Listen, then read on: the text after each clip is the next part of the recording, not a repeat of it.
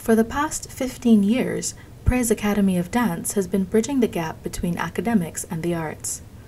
Artistic director Marcia Weeks said the culture industry was underappreciated in Barbados and had the potential to generate big bucks for the island.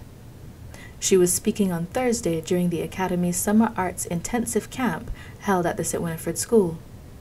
50 campers aged 5 to 18 enrolled in the 7-week summer program this year.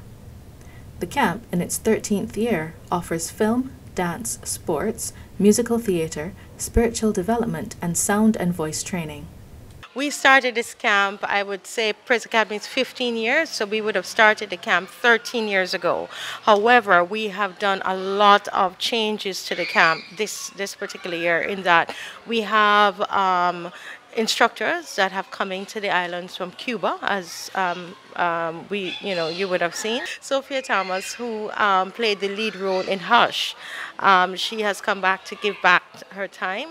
She got a scholarship to the UK to study theatre, and so we brought, she's in and she's part of the camp. So normally we would use our students and our local teachers, but now we have staff coming in from overseas, so the camp has taken on a whole different feel.